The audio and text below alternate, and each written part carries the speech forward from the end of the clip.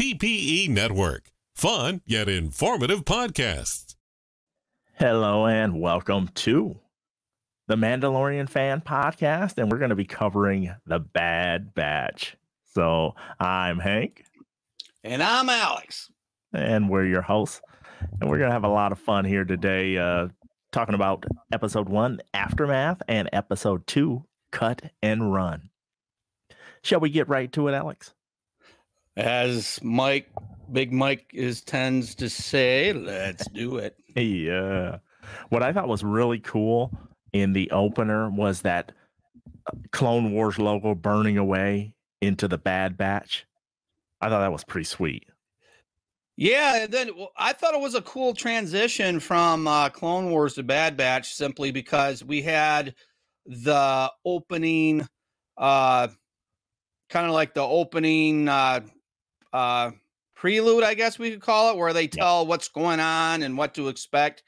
And I thought that was pretty cool because, you know, anybody who's ever watched Clone Wars, that's exactly what they do before each episode of Clone Wars. And that voiceover guy's the same person, I believe. Oh, yeah. So I was pretty stoked about that. So on Kalar, General Bilaba needs reinforcements, and her Padawan, his name is Caleb, and he arrives with the Clone Force 99, which is the Bad Batch. And I was loving this.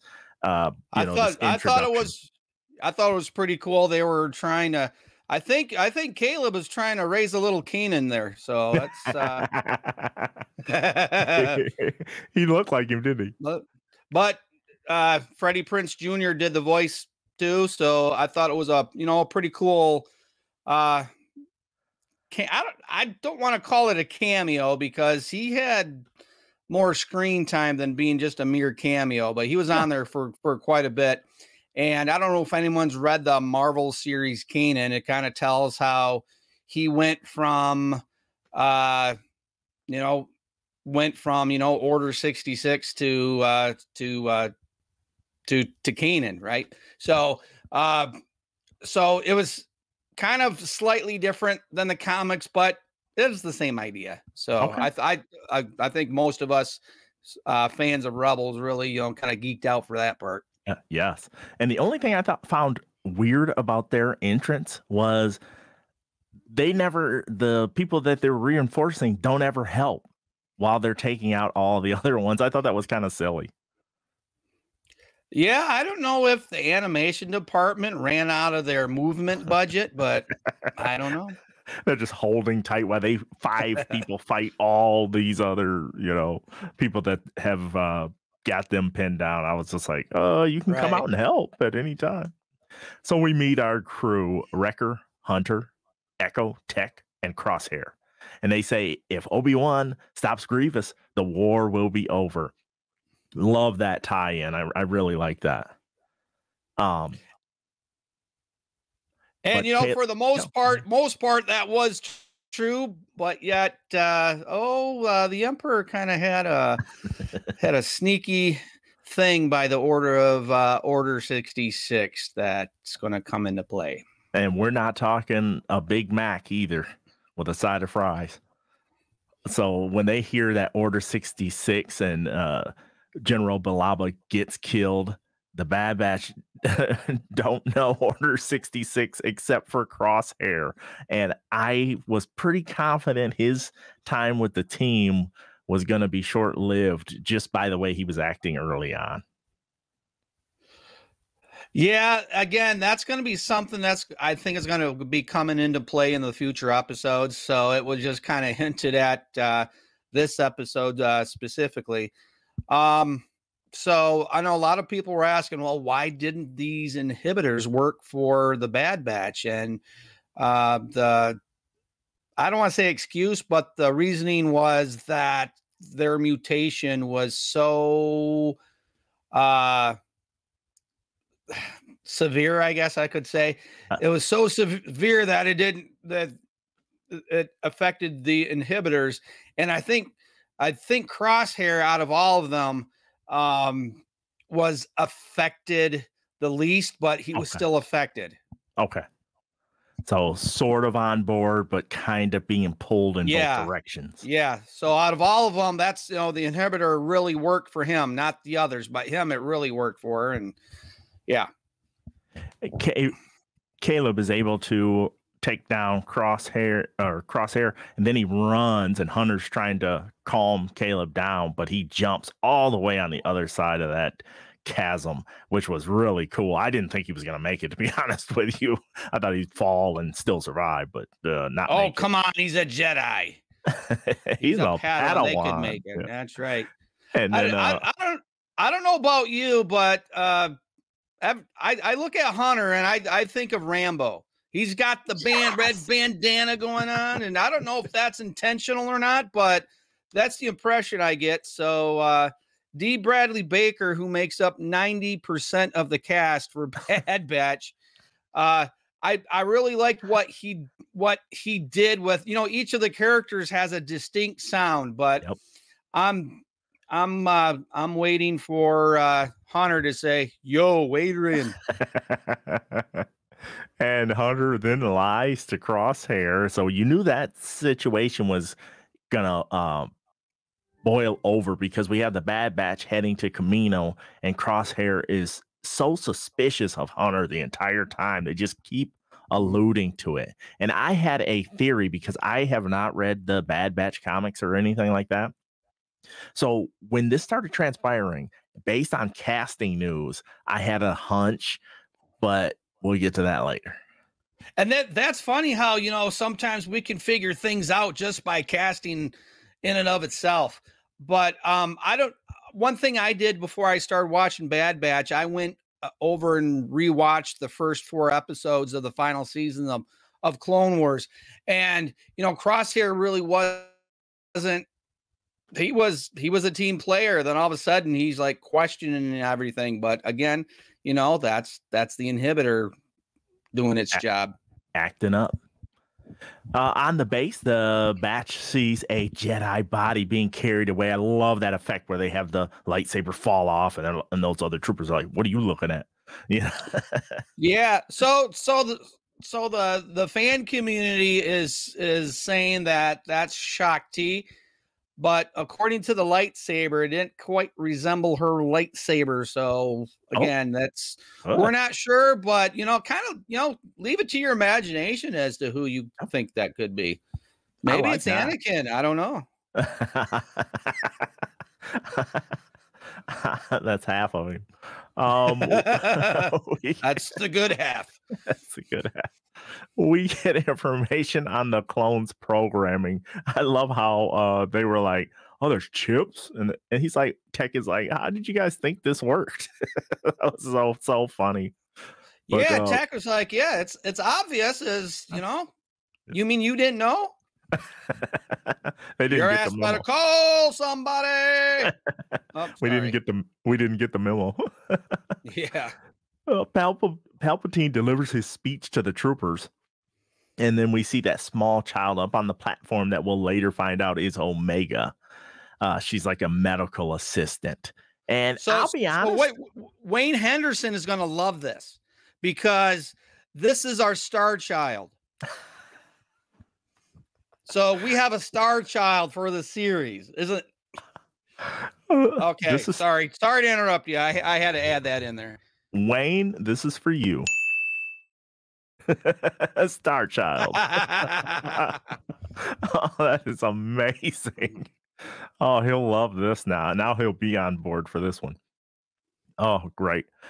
So Admiral Tarkin talks to the Kamino Prime Minister about not needing clones anymore, because they have an agreement in place, but the Empire's looking to break that agreement, because they're like, well, we're not really going to need them because we've won, which was an ingenious way they went about winning, if you ask me.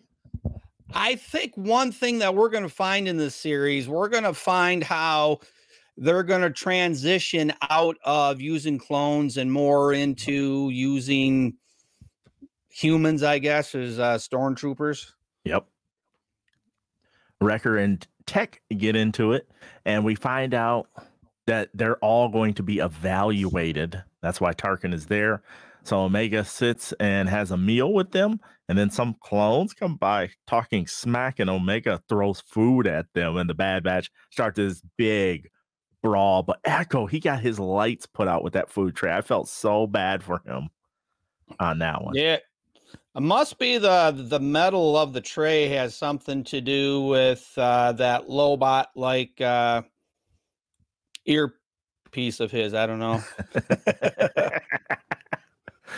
And then that little goofy AZ robot with the super long numbers behind AZ.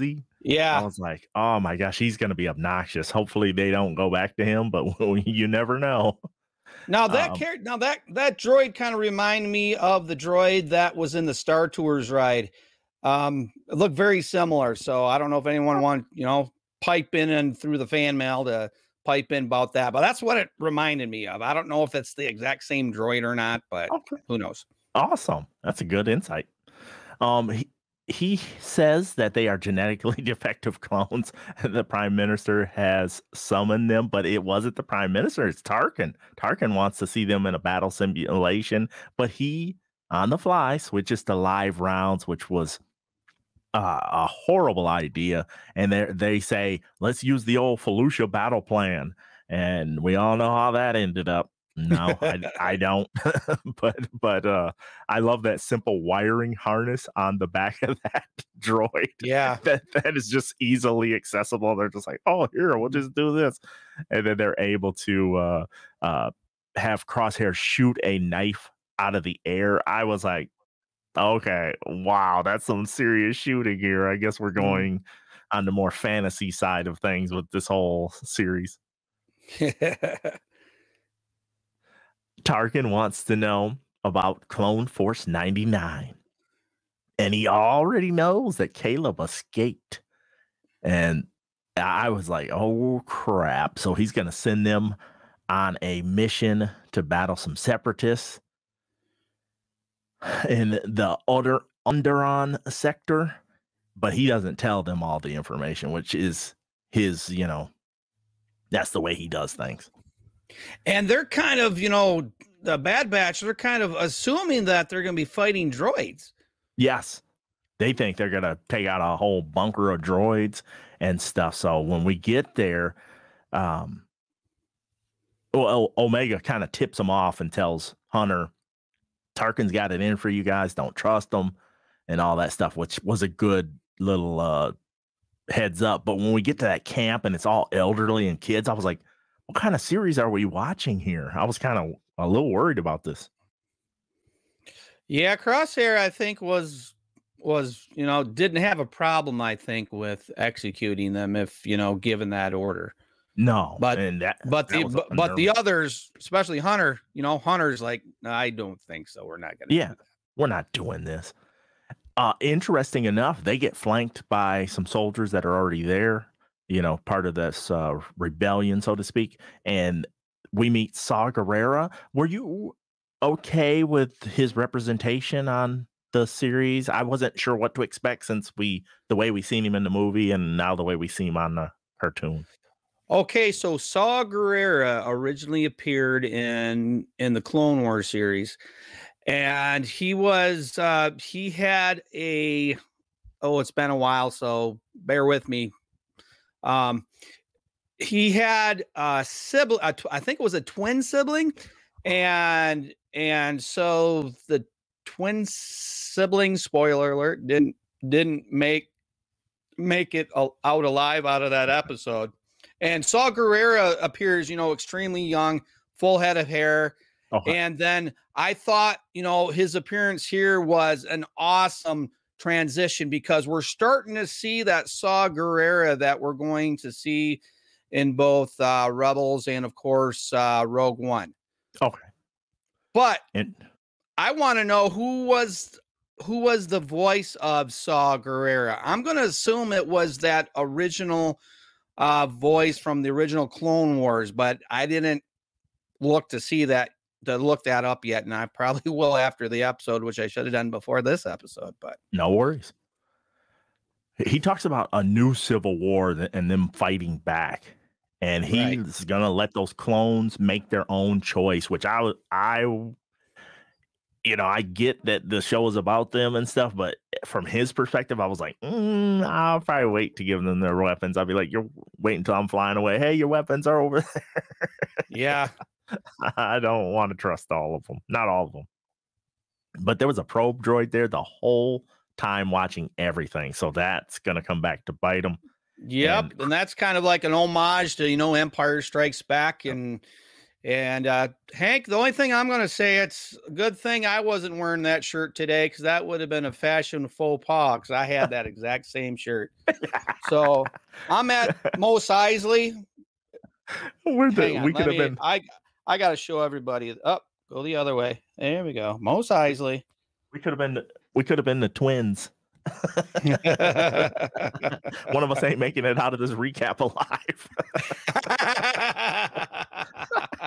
That'd be horrible. Yeah. But so when we get to this point, and Crosshair, he's continuing to show us what he's gonna do. He's alluding to it, and then they figure out that Omega is actually the 5th clone, because Echo is a reg, technically a modified reg. And I was like, what the heck? I was not expecting this series to have like a Star Child. I was, when she first appeared, I kind of had a suspicion that she was a clone. Okay. Because she kind of had some of the same physical appearance. In fact, if you look hard enough, it almost looks like the actor that played Boba Fett in Attack of the Clones. Okay. I guess I got to look a little harder. I was like, maybe this is Obi-Wan's little love child. But Omega and AZ, they snoop, and that little robot gets stunned by a trooper, which I clapped. I was like, thank you. He'll stop talking now. And then the batch gets surrounded. Right. And truth be told, we don't see that droid for, the rest of the episode, nor do we see it in the next episode. So I think your prayers have been answered, Hank. Yay. No, soft clap, golf clap. In the brig, hey, they complete their mission. They find Omega. She's in there with them. So it was kind of funny how that all worked out. And Crosshair really goes off on Hunter. And then he mysteriously just gets taken away. And they are going to intensify the chip in his head to make him even more loyal, because Tarkin's kind of impressed that he is staying loyal this whole time. Right. Which is really disturbing. Tech figures out a way to get them out, where he has Wrecker punch that wall, and they're able to pull back some of that paneling so Omega can get through and pull the lever. Things go a little sideways, but they still are able to get out. But Crosshair is now full-blown believer in the Empire. And what do you get, a new outfit once you join up? I guess, yep. And not only did they amp up his programming, but he got a set of new threads to go with it. Wardrobe change. And maybe we can start calling him Darth Crosshair. But the doors are being held open. Were you at all surprised that they were going to get a little helping hand here? I did. They had to escape somehow, so I guess that's how they did it. But they happens to been, was it the Prime Minister or was it his assistant? His assistant. I think it was his assistant, yeah. But the Prime Minister knew about it. Yep. And I was like, oh crap, man. They're kind of playing both sides in the middle, it feels like. Yeah. But they're getting kind of hosed over a little bit too. So that's the way I took it. Is maybe they want to make sure there's a little balance in the universe, so to speak. Yeah, because I think the Empire is looking to end the deal with the clones, and so Kamino would be, not useless be essential anymore. Yeah, useless. And then Omega shooting the gun out of Crosshair's hand. What did you think? BS or no? That's the new Crosshair. Call her Crosshair Jr. Dead shot. Well, we could use it. It's owned by Marvel, so which is owned by Disney. So yeah. Oh, that's epic. Or wait a minute. Is Deadshot the DC one, or which one is the DC one? Nope. Oh, I'm thinking Deadpool. Yeah, Deadshot is the DC one. You are correct. I stand corrected. We cross streams. As we frequently do. Yes, we do. Finally, Wrecker gets Lula back, his little stuffed animal. Which is so cute anyway, right? And then Omega asks if they can get help from their friends, and Hunter says, plot a course for J19. We know a guy. At first, I thought they were going to say we know someone, and they were going to pick up Fennec Shan or something, because that'd be cool. If you're down a shooter, you need a shooter, right? Right. So that's what I thought this whole thing was going, why it was going on. I was like, you don't need two bullseye shooters, but maybe it's not going to work out that way. I'm just speculating. I don't know. Anyway. I don't know. But that was really cool. And that was the end of the episode. What would you dole out the rating for that first hour? I thought it was a good episode. It was a great start to the series.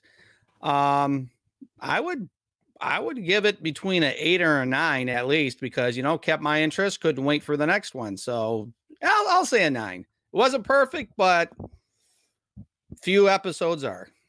No, and I thought it was really well done. Not quite a 9 for me. I'll give it an 8, but I thought it was well done nonetheless. Cut and Run was a really short episode, so the recap should not take us long on that. So we're going to dive right into episode 2. Hunter and Echo contemplate what they're going to do with Omega. She's never been outside, apparently, because she's like, what is this? Is dirt. Yeah. And you kind of see it through her eyes, and she's touching the ground, and she's just kind of in awe, right? And so, she's been on Kamino her whole life. So it's all been metal walls and plastic, and she not used to dirt. So kind of good counterpoint to Anakin Skywalker, who hates sand. So they're looking for someone when they set off a tripwire, and we get to meet Cut and Sue. So Cut looks like one of them, but with longer hair or something. So again, this is another character from Clone Wars. So we meet him, I think it was season 2, if I remember correctly. So, and there's an episode where Rex goes and talks to him and whatnot. And so, and with that being said, he makes mention of Rex being there, not too long ago. So I think we're going to be coming upon Rex here pretty quick. And then we meet their kids. So that kind of solves that debate on clones and having kids. And Cut wants to know what purpose Omega has. Like, why did they make Omega that in that fashion? And I started to ponder that, but I don't have a good idea right now. Not yet. No, well, a female, right? And that was kind of odd. And she seems like she has this intuition, not Jedi like intuition, but kind of similar. So, yeah, she knows a lot, and she's pretty effective at what she does. In town, Hunter and Cut notice the Empire that they are seizing ships. They have the whole chain code system going on now. And then there's that voiceover with that hologram that says, now you're going to have to exchange your money for Imperial credits and stuff. I was like, oh man, this is where it starts going sideways here for the whole series and the universe, the Star Wars universe. Yep. Omega goes outside. Oh, go ahead. Sorry. I was going to say, we see, I want to call it Snaggletooth. I don't know what the name of that race of alien is, but, for us original fans who had the action figure, they call it Snaggletooth. So that was cool seeing that alien species in action, or freaking out, as it were. And which one was that? Was that in town Yeah. or outside the? Okay. No, What was no, the that animal outside the fence? What was that one? Do you know offhand? that's the very same one we would have seen on Attack of the Clones, and I think in Attack of the Clones it was a much larger one. So this one was relatively smaller. So it's kind of like kind of like a cat-like. Okay. It was species, creepy, but it was kind of creepy to me. I remember seeing the name for it, but again, it's kind of forgettable. So indeed, I did forget. So When Omega goes outside the fence and gets confronted by that, why did they tell her to stand still when it was so far away? She might have been able to run and get through the hole of the fence. I don't know. I kind of thought the same thing, but evidently those things are quick, and maybe it could have been sprung so quickly that it would have got her before she would have gotten to the fence. So evidently this is something that they, have experience at, and they've seen them before and know what they can do. And then Sue's on the roof. She's able to shoot. And I was thinking to myself, maybe something's going to happen to Cut in town, and then she'll have to join them and take over being their marksman.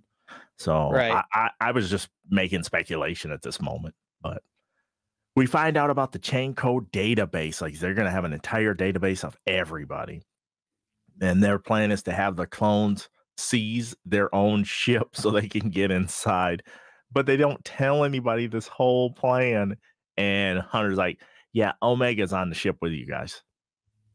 I was like, oh my gosh. That to me was kind of goofy, because I don't think that Tech would do something like that. I think he's smarter than that. Yeah. Something was not quite right. Once in the impound, Echo finds the disc. Omega took the disc in an attempt to help them out, but literally causing more trouble. And then when Wrecker hits not R2-D2, I was like, oh, that is so funny, because you just think of that robot design and you're like, oh, it kind of looks like an R2-D2 type. He's smashed the head out of that thing. I was like, ooh, maybe not. And maybe you got a redesign on that one. And then he takes those three troopers and just blast their heads together. I wanted to do that at work sometimes. Be like, hey, come here, guys. Let's have a little talk. Bong. So, going back to the R2 unit, I think we could call that R2 unit R2 Karen, because I think he was gonna narc on the other one. So they're right here. Okay, Karen. He was like, you better call somebody. So Omega gets them the disc, but there's an extra one. There's a fifth one, and they didn't tell her that it's for her. And I was like, oh, that is so heartbreaking. I was a little sad, not gonna lie. And they're able to get through. Cut Sue and their kids, and Omega appeared to be going on there. But then on the dock, the Bad Batch have to duke it out with all those troopers. And when they had the magnetic locks, it reminded me of those boots they put on your car in like New York and stuff. And when Wrecker tears off those magnets, I'm like, how strong is this monster? He's kind of creepy though with that helmet off. I'm like, put that helmet back on. Yeah, you kind of wonder what the story is behind all the scarring on the side of his face. Ugh. And that's when Omega rejoins the group, and I'm like, oh my gosh. As Cut is almost spotted. Hey, you kind of look like we need reinforcements on the dock. I was like, oh, that's perfect, convenient writing. You got to love that. Yeah. So our team is able to fly away from there and get away. And then lastly, Hunter and Omega talk, and Omega wants to stay with the team, and he says, okay, you can stay with the team. I thought that was a terrible decision on his part, because now you're going to have to really watch out for this kid. So, yeah, so you're going to have to be the parent. Mm-hmm. So you better make that deal and keep your promises. That was a really short episode, which was fine because the first one was long. Yeah, first one was long, and most of the episodes are going to be like at this length. So, okay, sure. And I wasn't certain how many episodes were going for this first season. I'm going to assume it's 16. Okay, because I think Clone Wars was 16 as well. I was kind of surprised, to be honest with you. I thought it was going to be a little shorter and they were going to be longer, but it looks like they're going to be real short. Right. Well, what do you think about this episode? What kind of score you want to give this one? Again, we have some returning characters we've met before, so I thought that was pretty cool. I like the scene where they're at the spaceport, and you probably could pick out species from all three trilogy eras. I like how they incorporate that. Again, it was shorter, so it wasn't bad, but I'll give it a proficient 8 this time. Okay. And I was one down again. I was down at a 7. I liked it, but it was just something about it being so short that I just didn't feel as invested as in the first episode. Right. So I hope they do a good job. Well, they've laid the foundation. So going forward, I think they're going to do a good job of saying, here are the stakes, here's the mission, go. And right. Like Clone Wars did. Yeah, I think what we're going to see though in the next 16 episodes, we're going to have some transition episodes coming up. Spoiler alert, I guess. And I know for sure that we'll be again returning to some familiar characters. So I'm kind of hoping though that we'll have a Vader appearance. Oh man, please let that happen. Oh, I hope so. Cool. I would love that. Fantastic. We had to record on short notice because I didn't know the series was approaching us this fast, to be honest with you. So the feedback that we get, we'll just go in. I'll put it at the end of the episode because I know there's some coming. But I wasn't able to tell people when we were going to do it. But Alex, do you think Saturdays are going to stick?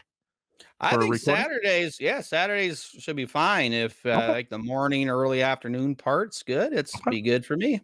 So if you out there are watching the series and you get to watch it Friday or Saturday morning, go ahead, send us in your feedback Saturday morning or right before noon, and we would love to get it from you. I'll add it into the show.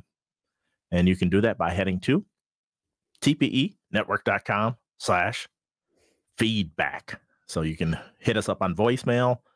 You can send us a little text message, and you can even attach your own voice recording and send it that way as well. All those are available at tpenetwork.com/feedback. But Alex, anything else before we roll out of here? Nope. Tune in next week and we'll be here. And I think you and I are going to be on Thursday, if memory serves me correctly. So. Yes. Oh, thank you so much for reminding me of that. Every Thursday I live stream Hank's Happy Hour.